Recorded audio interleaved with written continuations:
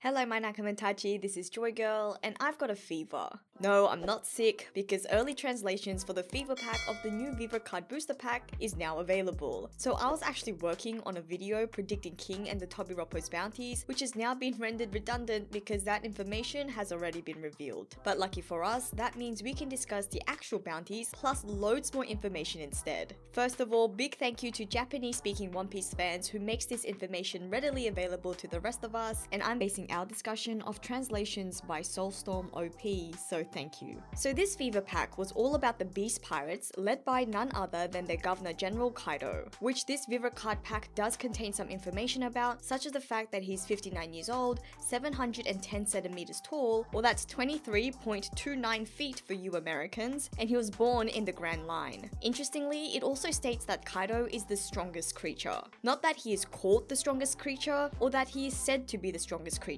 He is the strongest creature. And whilst we may have to wait for some revisions or further clarification in terms of translations, at this point it seems like this is just a fact, that Kaido is the strongest creature in the world, which opens up for a lot of questions and anticipation for his backstory. Now you guys know my theory on this. Kaido became the strongest creature because he proved it by fighting all sorts of beasts in the wild, which is a theory I developed based on the Japanese Kintaro legend, and if you haven't watched that video, I'd highly recommend that you do until we finally get this clarified through his long-awaited backstory in the series.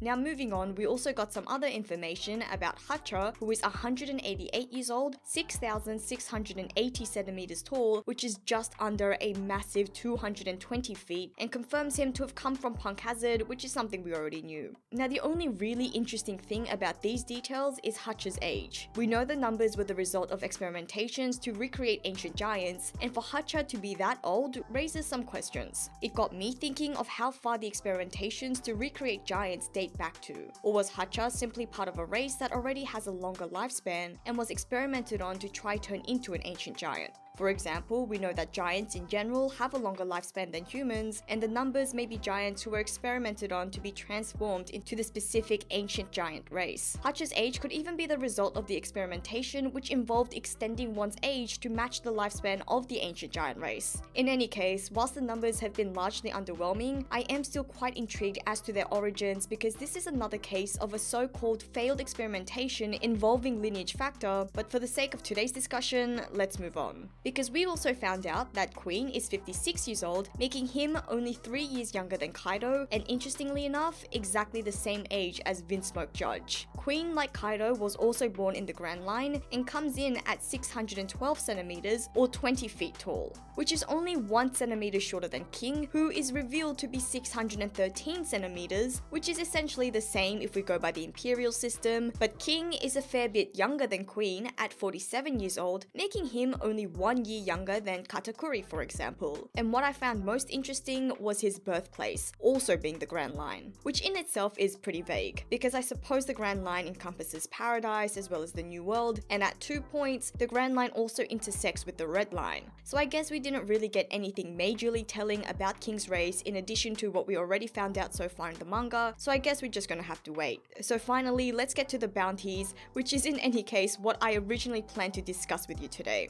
Now this is the list of bounties that we got for the Tobi Roppo members and King. Page 1 at 290 million berries, Ulti at 400 million, Sasaki 472 million, Black Maria 480 million, Who's Who 546 million, and King with 1.39 billion. Now some of these aren't so surprising. For example, in my predictions, I had Ulti exactly at 400 million berries, and Black Maria at slightly higher with 490 million. But some of these really are quite surprising. Page 1's, for example, being below 300 million berries was quite unexpected for me, because whilst he hasn't had a great showing in terms of strength, the fact that he holds the status of a Tobi Roppo made me think that he would at least have a bounty over 350 million berries. This is considering that Hawkins and Apu are not members of the Tobi Roppo, but each have a bounty over 300 million, with Hawkins at 320 million and Apu with 350 million. So this leads me to really wonder about Ulti and Page 1 one's backstories. This is something that I thought we were going to get in the manga during their fights. Actually, I was expecting a bit of a backstory for each of the Tobi Roppo, but seeing as we didn't and they're already defeated, it seems like individual backstories for each of the Flying Six are unlikely. So maybe we'll get these in the Vivre cards either in this pack or another. But now, me with my wild brain is now conjuring up scenarios on how page 1 joined the Tobi Roppo with such a low bounty. And although yes, we should note that bounties aren't a measure of strength and abilities, it's also true that page 1 hasn't been so impressive himself either. So I'm imagining a scenario where Ulti declared herself to be a package deal and demanded that her sweet Pei be also granted the Tobi Roppo rank if she was to join. But in terms of some of the other Tobi Roppo members, Sasaki having a lower bounty than Black Maria didn't come as all that much of a surprise for me. Whilst I did initially think Sasaki to be stronger than Black Maria with their initial introductions and portrayals, their respective fights and showings in their one-on-one fights really boosted my respect for Black Maria. So I think the two having very similar bounties, with Black Maria slightly coming up on top, fits with what we've seen so far. And before we discuss King's bounty, it was also confirmed that each of the Tobi Roppo members are able to use both armament and observation haki, which also doesn't really come as a surprise. But the fact we didn't see each of them use both forms of haki does raise the question of why not, and for me it begs the question of whether the ancient Zoans were just very confident in their natural Zoan durability and strength. Now, as for King's bounty,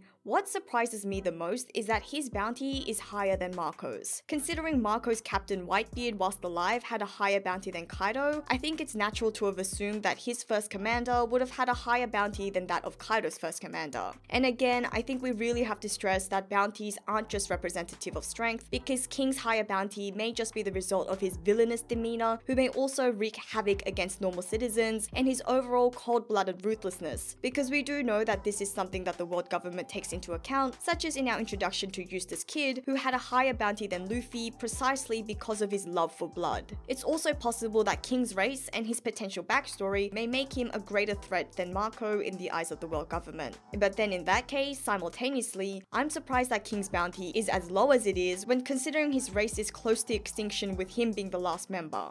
1.39 billion berries isn't such an astronomical number that I believe reflects the interest that would exist surrounding such a rare race. So let's add this to the list of things we'll have to see fold out in the series. For now, we're gonna move on, and we're gonna move on to Yamato, whose Vivre card states Yamato to be female, which I imagine is going to re-spark lots of debate about Yamato's gender, which I don't really want to get into. And if you guys want to share your thoughts on this topic, I will only have one request: to please always remember to be respectful whichever side of the argument you're on. We're all friends who share one awesome trait after all, and that is our shared love and passion for One Piece. But for me, I'm still waiting for Yamato's development in the manga. I've always said that a big part of Yamato's character development will see Yamato embracing their own identity and not merely wanting to live out Odin's, which in the manga is the reason Yamato gives for going by male pronouns in the first place. But at this point, we simply haven't seen this in the series. In any case, we also have other information about Yamato, and more interestingly for me, Yamato's birthplace is listed as unclear, which perhaps may be teasing us for something to come by way of a backstory in the series itself, in which case I cannot wait. Now, this wraps up the information I found on the Vivre cards, and I would be keen to discuss this with you further, so let me know any thoughts and speculations that these additional details spurred for you, and maybe we can discuss it further in another video or in a stream together. Don't forget to like and share this video, and please do subscribe for more One Piece updates like these, and also join our Discord server for other One Piece related fun. And remember that becoming a patron can give you fun Discord perks and powers, and on that note, thank you to our patrons who help support the channel. This is JoyGirl, and I'll see you again soon.